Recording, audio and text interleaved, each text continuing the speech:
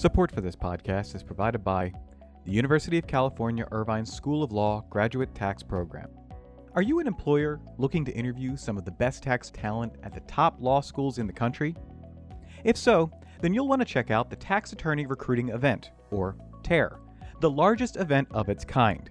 The event is being held virtually on Thursday, February 24th, 2022, and brings together more than 150 graduate students from the LLM in Taxation programs at Boston University School of Law, the University of Florida Levin College of Law, Northwestern Pritzker School of Law, and University of California Irvine School of Law. Participating employers will have the opportunity to pre-screen applications and select candidates with whom they wish to interview.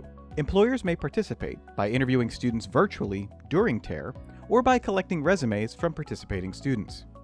Don't miss out on this unique opportunity. Go to the-tare.com and click on the employer registration link. That's the-tare.com. Welcome to Tax Notes Talk, a podcast from Tax Notes, the leading source of tax news, information, and analysis. Welcome to the podcast. I'm David Stewart, Editor-in-Chief of Tax Notes Today International. This week, breaking down NFTs. As cryptocurrency has risen in popularity, it's paved the way for other digital assets, such as non-fungible tokens, or NFTs. You'll hear a more thorough definition of NFTs in the upcoming interview, but essentially, an NFT is a digital file that's uniquely identifiable via a blockchain. This new asset has many in the tax world wondering about its implications and its consequences, especially with the million-dollar sales of some recent NFTs. So what do potential owners, investors, and tax preparers need to be aware of?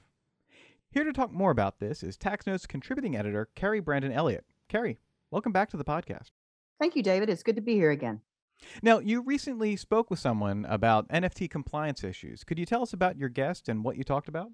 I spoke with Max Dilendorf of the Dilendorf Law Firm in New York City. They have several practice areas that include digital assets and tax planning.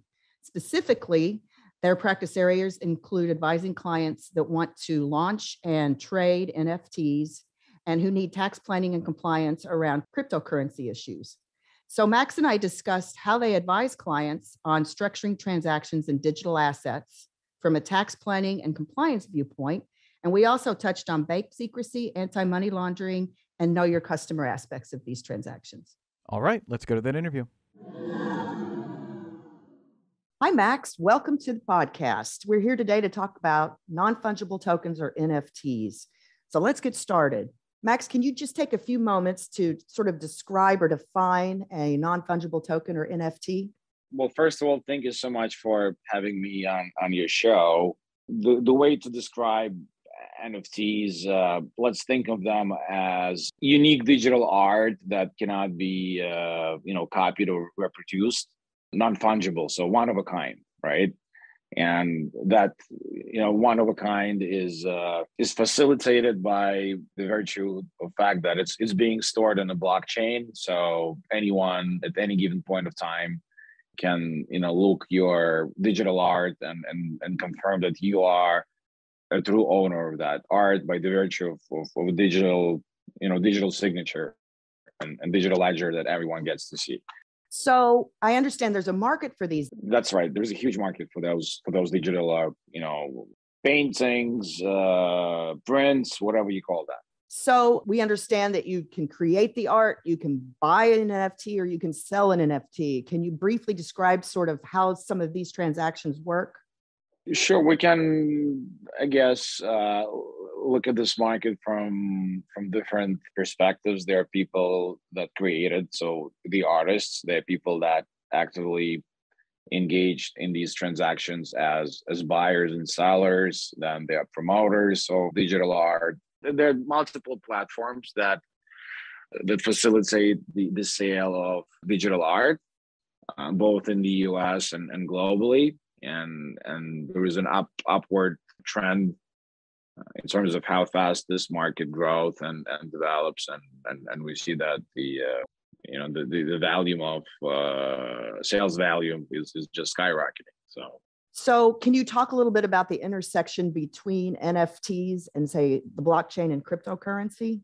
The intersection, well, in order for someone to be able to purchase or sell an NFT, the person needs to be familiar with what a cryptocurrency is, right?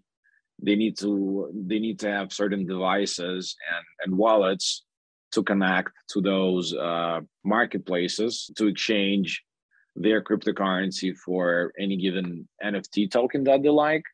So the most commonly used wallet in the ecosystem is called MetaMask wallet, right? So it's a digital wallet that stores different types of crypto, your Bitcoin, your Ethereum. No, it's actually ERC20. So it stores the ERC20 tokens like Ethereum. So you can connect that wallet to a gallery, or you can connect that wallet to any given marketplace that trades NFTs and make an exchange.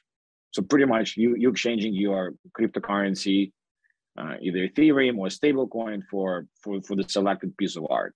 So the intersection is that someone needs to know what a crypto is, how to buy it, how to manage it, how to store it on a wallet, like how to obtain sort of rights and safekeep the NFT that they just purchased. How would you advise a client sort of on the tax consequences of, say, a sale of an NFT?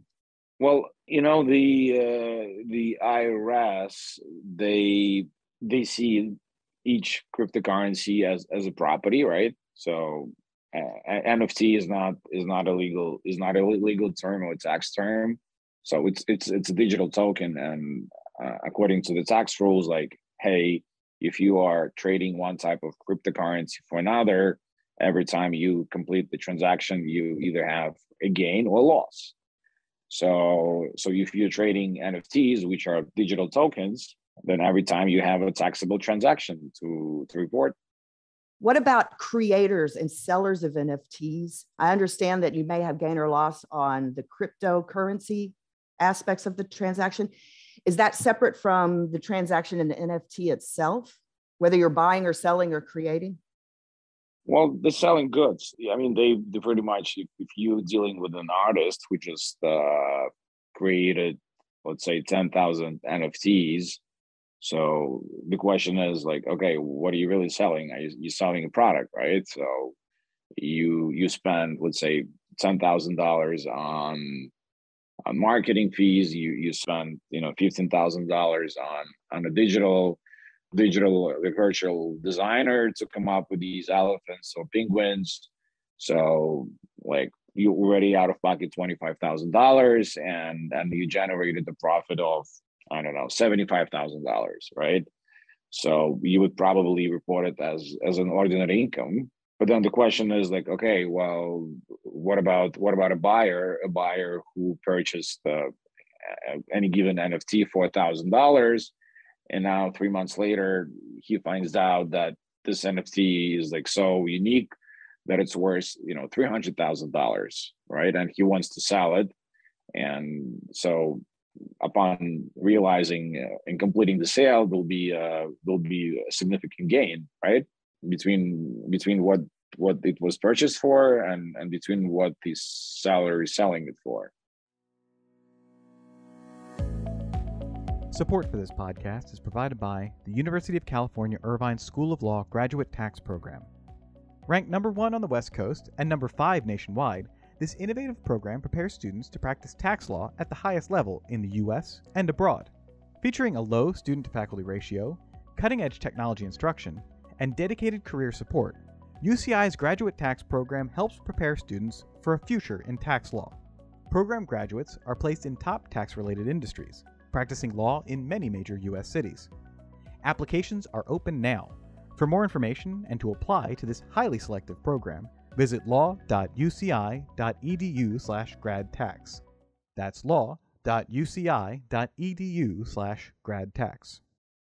So in terms of being able to say, do a transaction in an NFT and then actually, pay a tax liability, can you talk a little bit about some of the questions that clients have when it comes to that piece of it, like banking rules, for example?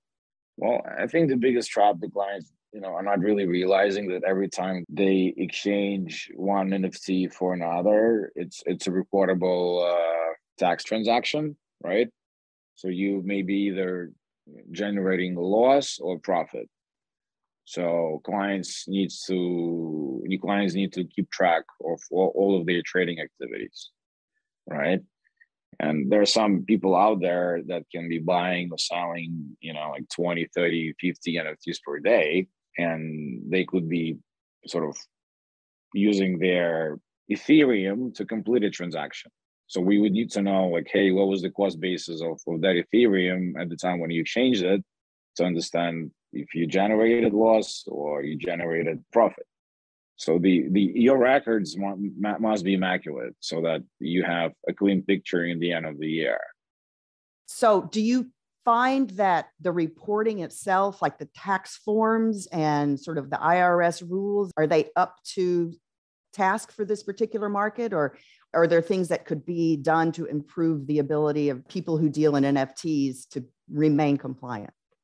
Well, we work with CPAs who are knowledgeable in crypto and crypto reporting, but in the end of the day, it's still it's sitting down and going through every transaction that a client completed, really understanding what type of digital assets the client has in his wallet when they purchased it, what's the original cost basis of that asset. So at the time when the transfer or the sale occurred, how do we calculate the tax basis in the new piece? So there's a lot of micro analysis that goes there.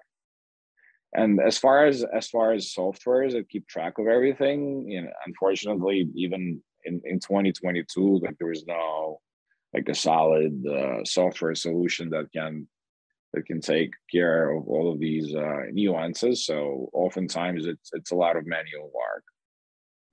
That's interesting. Do you have any thoughts on, say, the banking aspects of this, what the banks are doing? Well, we certainly have a lot of thoughts on what the banks are doing. Well, the banks are subject to the so-called, Bank Secrecy Act, right? And know your customer rules, as well as anti-money laundering rules. So whenever there is an interaction between a customer and a bank, your bank wants to know that, hey, like this person for whom we opened the bank account, he's not doing something illegal, right? So because if he does, we can get in trouble. So that interaction between crypto and banks is very interesting nowadays, because in the last year we've seen the explosion of peer-to-peer transactions, right? So it's not like B2B or P2B, it's peer-to-peer, and where the users do not know each other. It's not like I've met you in the street, I know who you are, I know where you live, I checked your ID, I have a copy of your passport. In a digital world, that does not exist. And so where the complications could be, let's say a person sells an expensive piece of NFT, right, for $600,000. And by the way, those are typical numbers. There are some very expensive digital paintings out there. So, and he says, well, I just sold an expensive piece of art, a digital NFT. I spent $2,000 when it was still cheap, and I want to pay tax on the difference. What do I do? And then you would ask him, well, do you know where the funds came from? Because if you work with the bank will probably would want to know that the funds came from a clean source. And a lot of times a client cannot answer to you this simple question, where the funds came from, because they came from another digital wallet, and that digital wallet could be somewhere in Iran or North Korea or in other sanctioned jurisdictions. So this is where it gets tricky. And when you contact the bank trying to explain the situation, like, hey, I have a client, he wants to complete a wire transfer to his bank account, but because the transaction was completed in a peer-to-peer style, he can't really explain the source of funds. And the banker would listen to you in not knowing what to say. And we had those conversations multiple times with different banks in New York and other states. And the answer is like, hey, we cannot guarantee you that once you deposit those funds that we will not be sending out a SAR report. I'm like, well, that's interesting, because if I'm an existing client in the bank, before wiring the funds, you can tell me what level of due diligence you will be using to verify whether or not to file SAR or not to file. So that part is not clear to me when it comes to digital assets and banking. So if you had a client that's just starting out in this market, this client is ready to create or ready to buy or ready to sell, how would you advise them to just start out of the gate in a way that facilitates compliance and facilitates reporting and facilitates, tax reporting and tax compliance? Well, I would recommend to operate only through platforms that are legitimate, right? We want to know that the platform through which a customer either buys or sells NFTs actually does whitelist all of the users on the platform. So in other words, in order for me to participate as a bidder or a seller on a platform needs to collect a copy of my driver's license, right? Then it needs to verify who I am. So just like, why don't you work through platforms that already do all the homework for you, as opposed to going onto the platform that doesn't do anything? So this way you can have a clear record, like, hey, I purchased this piece of digital art in 2021 using this platform. The platform completed all the KYC and email checks. We see that the seller of this piece came from the United States. We know that the platform completed their own due diligence on the seller. So if there is ever a question from a banking institution or a FinCEN, you can have like a clear record of what happened in any given period of time, as opposed to transacting on questionable platforms that do not have any record keeping whatsoever. So that would be the first step. So it sounds like the way the platform operates is very crucial to being able to do the kind of due diligence and the kind of compliance that ideally would occur. In other words, the platform makes all the difference in the world. Is that true, would you say? That is true. It is true. Like, think of like a high-end art auction houses, like Sotheby's, right? Like if you're buying a piece of art or antique from an established auction house, there's certain standards that an auction house would follow, right? They would probably do full due diligence on the item that's being sold.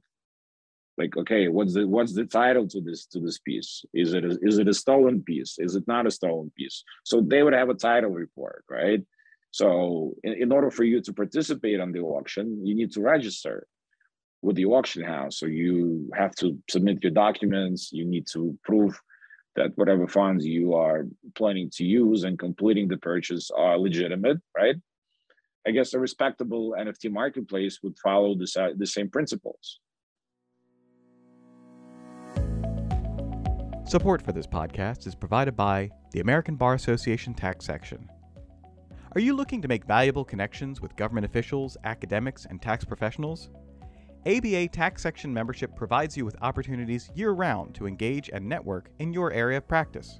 Members receive discounts on meetings, CLE, and publications, and membership also provides you with free, on-demand CLE and special members-only news and updates.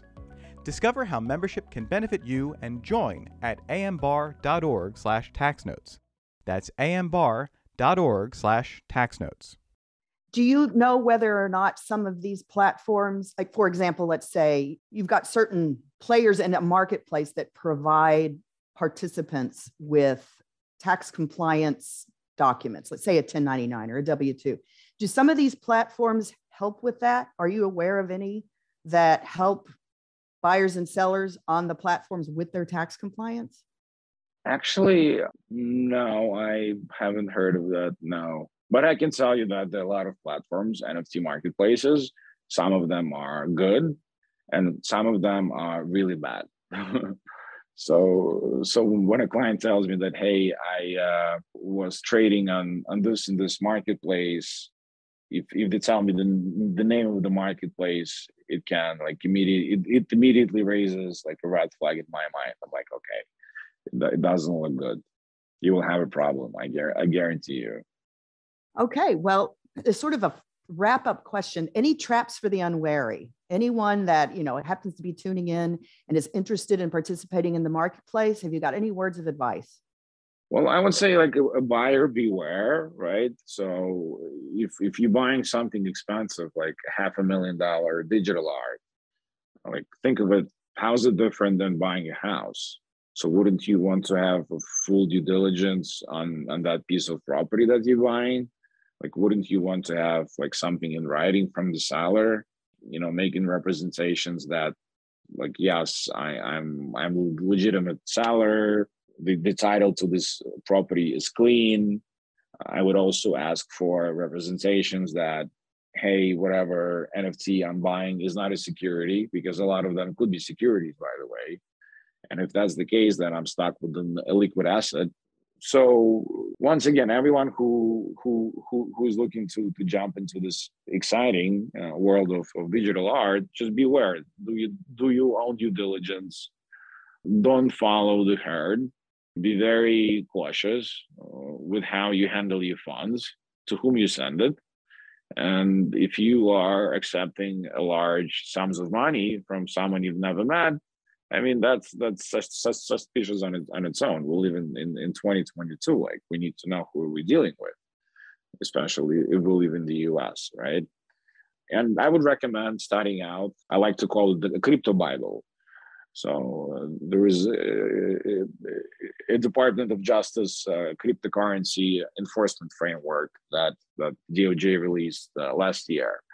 So it goes like line by line what users should know about this exciting world of digital currencies, like what they can and cannot do, like what are some of the risky areas.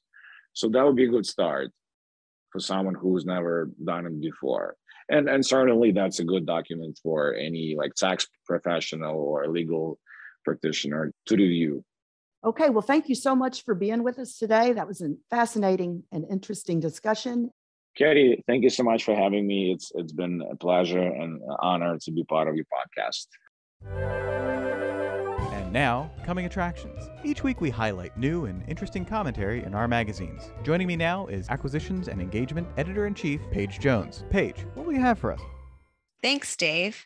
In Tax Notes Federal, 4 accounting professors examine reasonable compensation for S-Corps under Section 199 Cap A. Robert Rojas and Michael Pusey provide historical context for recent captive insurance developments. In Tax Notes State, Shale Shaw and Campbell McLaurin review California's taxation of non-residents regarding equity-based compensation. Scott Peterson examines factors that will affect sales tax policy in 2022, such as remote work, tax cuts, remote sellers and marketplaces, and investments in technology. In Tax Notes International, 3 KPMG practitioners warn of the extended limitations period for Subpart F omissions and how it could affect a taxpayer's overall return. 3 tax professionals compare the OECD's global minimum tax and GILTI.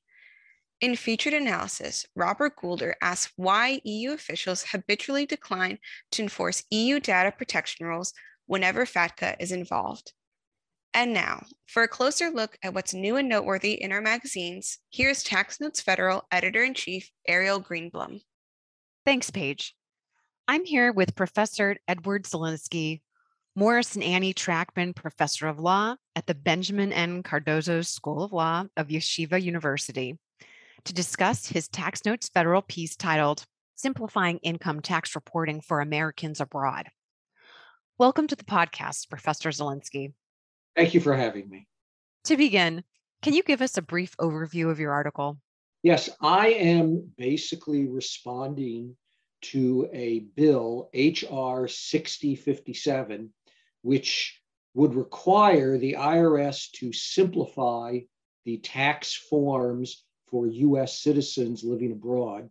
And my argument is a simple one, and that is that such simplification is a good thing, but the IRS can do it on its own. It doesn't have to wait to be mandated by Congress. And an incidental benefit of simplifying some forms for foreign expatriates of the United States would also simplify matters for some US citizens who live at home. Thanks. Where did this idea come from? Well, it came from a couple of places. In part, it came from the fact that I have spent the last several years thinking very hard about this question of where do people live for tax purposes? And particularly with COVID, this is now an even more dramatic question, both domestically, as many people find themselves in different places at different times of the years, as well as cross-border. So it's part of an underlying issue that I've been thinking about for many years. Then, as I say, this bill, 6057, immediately provoked my response. And I guess at a third level, I'm trying to, as many people are today, conduct a reasonable dialogue with those with whom I disagree. I'm a strong supporter of citizenship-based taxation, but as I listen to the critics, I think one point that they raise that is absolutely fair is that our current reporting requirements are too complicated.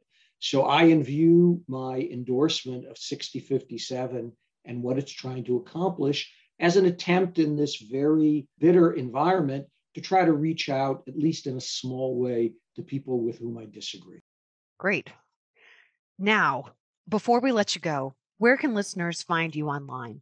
Listeners can find me in any number of places. They can find me through the Cardozo website. They can find me, like all of the resources that we have for legal scholarship, Lexis, Westlaw, Bloomberg, and they can find me in Tax Notes, where I published a lot of stuff over the years. Thanks for joining us on the podcast, Professor Zielinski. Thanks for having me. You can find Professor Zielinski's article online at taxnotes.com. And be sure to subscribe to our YouTube channel, Tax Analysts, for more in-depth discussions on what's new and noteworthy in tax notes. Again, that's Tax Analysts with an S. Back to you, Dave. That's it for this week. You can follow me online at TaxStew, that's STEW, and be sure to follow at Tax Notes for all things tax. If you have any comments, questions, or suggestions for a future episode, you can email us at podcast@taxanalyst.org. And as always, if you like what we're doing here, please leave a rating or review wherever you download this podcast. We'll be back next week with another episode of Tax Notes Talk. Tax Notes Talk is a production of Tax Notes. You can learn more about us by visiting www.taxnotes.com/podcast. When major media wants the straight story, they turn to Tax Notes. Thank you for listening, and join us again for another edition of Tax Notes Talk. Want to see more like this? Subscribe for more tax videos.